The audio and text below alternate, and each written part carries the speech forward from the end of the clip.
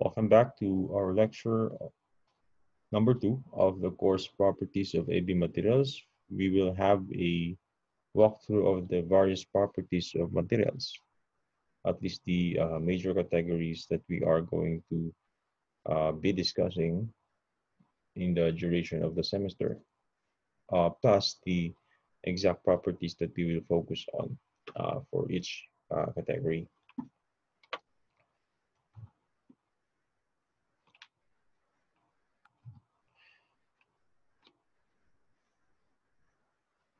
We are still in the first week of the course, specifically the introduction to engineering properties of AB materials. We will proceed with the first property, which is the physical. Before we do so, though, please recall your physical sciences, particularly the extrinsic and intrinsic divisions of properties of matter. Material properties have the same categories apply to material properties in all categories. And while we do not necessarily consider only the intrinsic properties in engineering design, for example, we consider mass and volume in design considerations or given. The extrinsic properties being dependent on the amount of material, that is the volume or mass. These material properties are not absolute. Thus, you have the extrinsic properties of volume and mass, and all derived quantities from these parameters.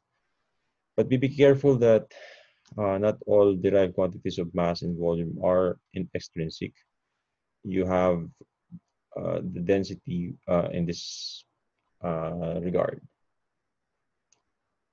And while we may touch on the extrinsic properties, we are not that much concerned of them in the course of our discussion.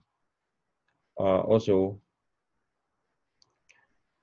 we will be dealing much more on the intrinsic of properties.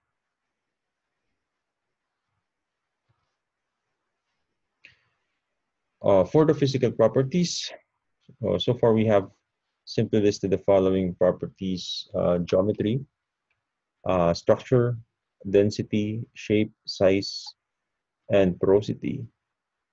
We will only be detailing some of them, particularly size, shape, surface area, and porosity. The uses of these properties in agricultural operations could not be more so emphasized by their applications shown. Let us take into account the grading and sizing machinery and the heating and cooling processes.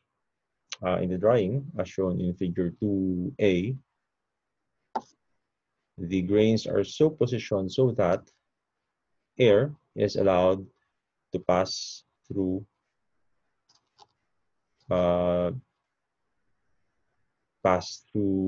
the grain, the grains, because the bulk of the material has spaces or porosity. While this porosity varies depending on the compaction of the material, we can usually determine a range of values for which these values are true for a specific rice variety or moisture content. In the egg sorting example as shown in figure 2B, the size of the egg, either by its size, the sorting machine determines the size of the egg either by its size so that it falls into the right chute, which should be indicative of the price of that sized egg. So the bigger the eggs, the pricier they are. Uh, but I'm confused really because uh, is it because of the taste? Is taste more concentrated in bigger ones? I'm not really sure because what I'm sure here is that fertilized eggs are healthier than pricier are healthier and pricier than the haploid eggs. Is there a way to identify a fertilized egg from a non-fertilized or haploid egg? Maybe that's an application, and maybe some of you would want to do that as a research. It's possible. Okay. Uh, okay, so the eggs have will pass through the right chute. They are uh, they will fall into.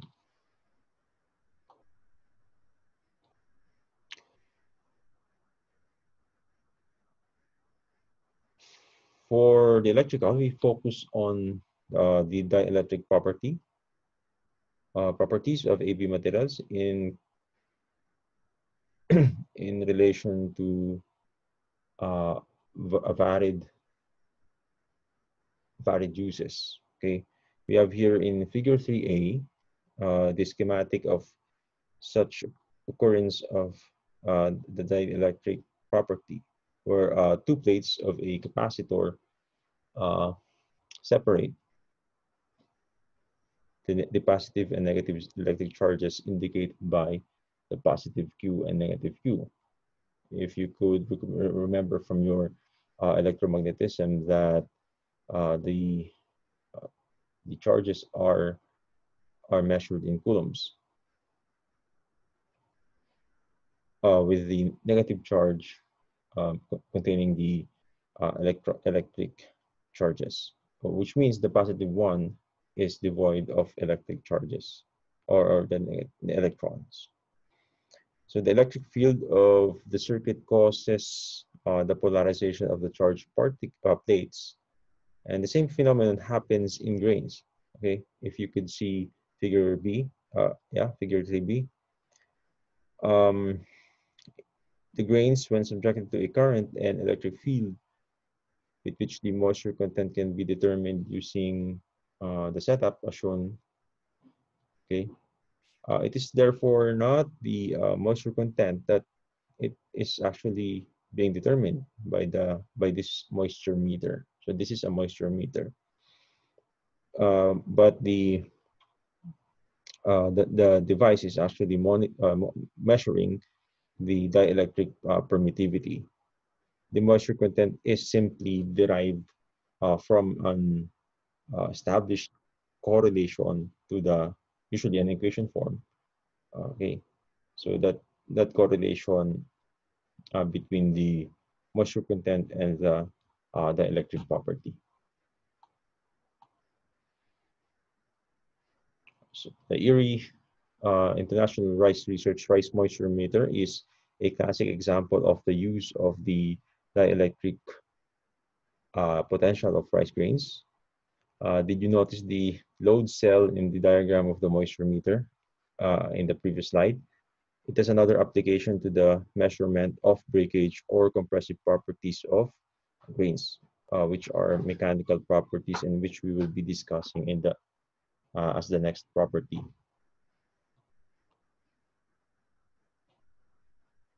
Remember the grain silo in the last lecture? We are now in the mechanical properties, by the way. We have here a glass jar of malt. If you consider yourself a beer lover, then you have this grain to thank for. In the point of view of mechanics of materials, we are not interested in the grain specifically or the brain or the beer that can be made of it. We have here a bulk column of grains. The grains below, okay, the grains below, okay, the grain here carries the weight of the grains above.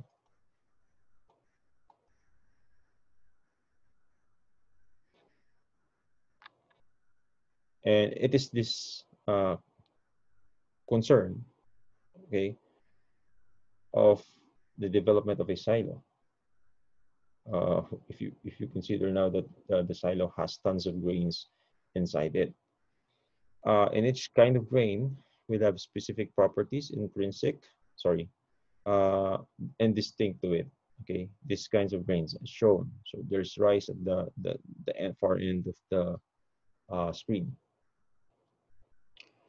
The compressive strength is the capacity of the material to withstand loads tending to reduce material size, while the tensile strength is as opposed to the compressive strength is the capacity to withstand loads tending to elongate the material. Impact resistance is important in contact mechanics. Imagine the grains uh, before filling up the silo. They are loaded in a conveyor belt and or bucket elevator, and then uh, entering the silo, they hit each other. That is contact mechanics. We'll not be going to contact mechanics per se because that is confined to advanced courses in engineering. Thus, we will settle with just the impact resistance at the moment. Impact resistance is very much related to texture, hardness, and friction properties. Vibration is critical to breakable AB materials. An oscillating vibration can have a big influence in the handling of eggs, for example. Lastly, we will have uh, we will include the property of viscosity in relation to rheology. Viscosity is the tendency of material to flow, if you recall from your fluid mechanics. Now, we'll have a short walkthrough of the topic of rheology in a single topic because it is also an advanced course in engineering. Okay, while grains do not flow but fall, some AB materials are in liquid state, such as molasses, honey, and milk. Some soft solids, such as soybean curd or tofu or tokwa, have also the tendency to flow.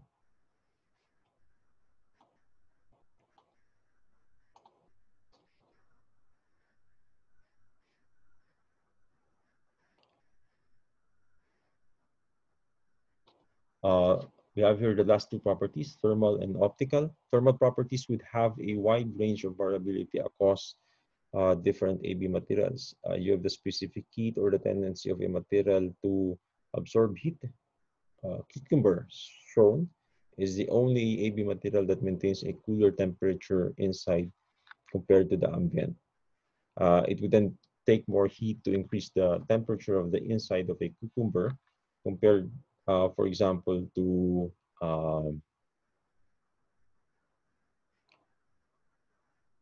papaya.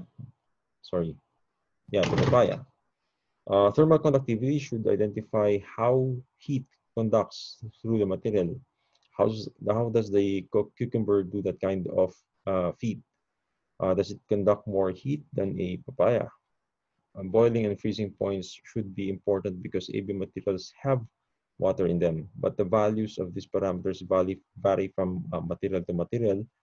Latent heat is further important to know how much heat introduced or removed is needed to change the phase of a material. In relation to this is the property of enthalpy. Lastly, thermal and mass diffusivities in liquid AB materials should introduce you to the convective nature in heat concentration gradients. The last property to be discussed are the color theory and models under optical properties. This could not be emphasized more by our need of looking at colors to identify something, such as in stating that a uh, fruit of soursop or guayabano is ripe for picking, or in the case shown, if the leaves of a rice plant indicate nutrient deficiency. In all, these properties should help the AB engineer be factual and logical in dealing with engineering design scenarios. In a situation which could be a small dilemma or a big task, being able to appropriate the tools to correctly measure the right parameters uh,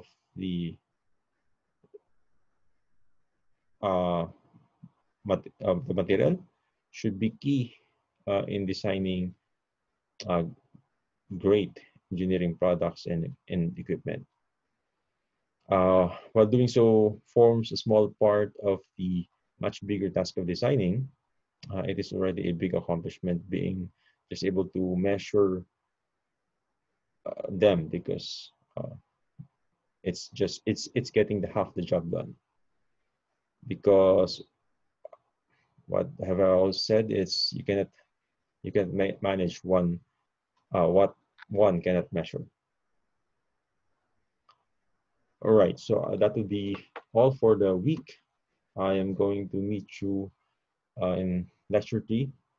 That would be in uh, the first topic of physical properties, which is size.